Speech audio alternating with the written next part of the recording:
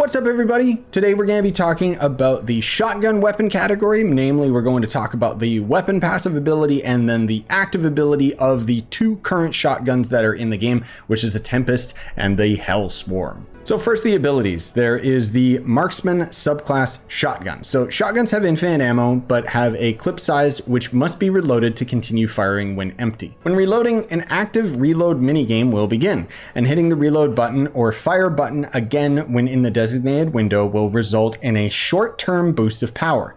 Missing the window will result in a longer reload time. It's basically the Gears of War active reload system. Melee attacks deal higher break damage, and the subclass feature, specialized for short-range combat, fires a cluster of bullets, dealing high damage at close range if all bullets hit.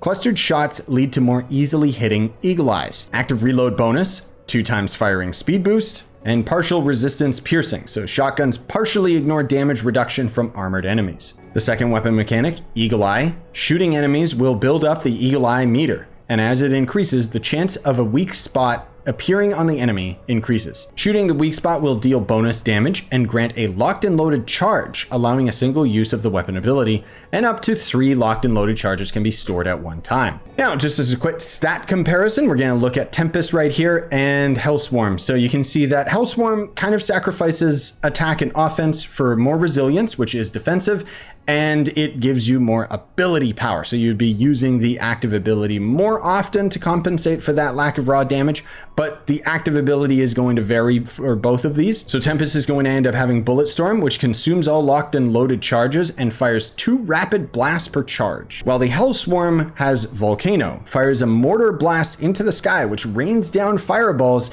in an area around the player over time. Keep in mind, if you want to use the shotguns on every character, you're going to end up going into the mastery category, and you're going to have to level up the marksman ranged to make it so that your specific character of choice can use the shotgun.